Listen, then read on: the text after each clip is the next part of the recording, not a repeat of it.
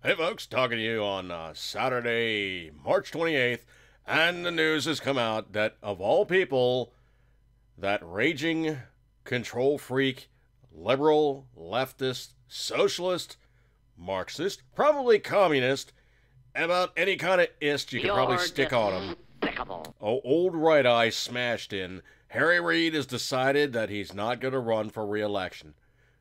Good. Go home. Don't come back. Don't send any kind of stupid letters to somebody that's currently in office and say, you know what, when I was in, I used to so and so and blah, blah, blah. And the way we used to do it was this such that the Republicans would always this, that, and the other thing.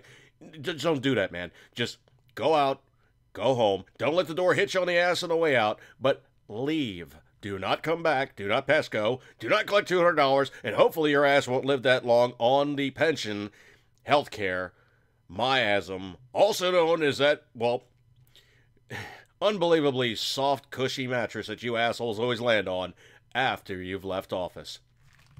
Now, the thing about it is if you look at these people who are old, decrepit, relics, dinosaurs, call them what you will, in Congress, Senate, and a lot of positions in the U.S. government, once they're like leeches. Once they get in, they suck on the public bloodstream, and they do not let go.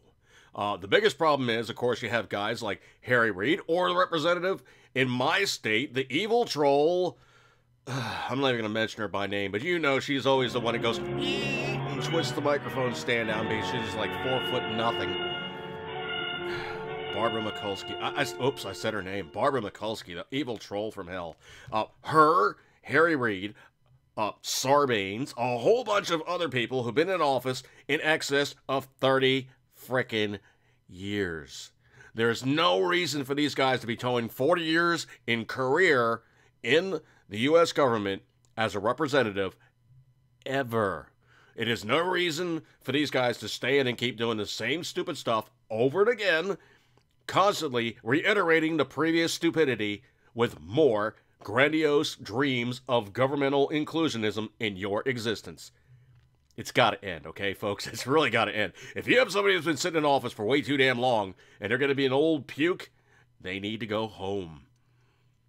I'm going to break off on this one, folks, but Harry Reid, bye, see ya. Don't let the door hit you on the ass. Go away.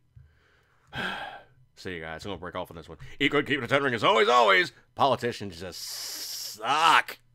Tired of these a-holes. See you guys.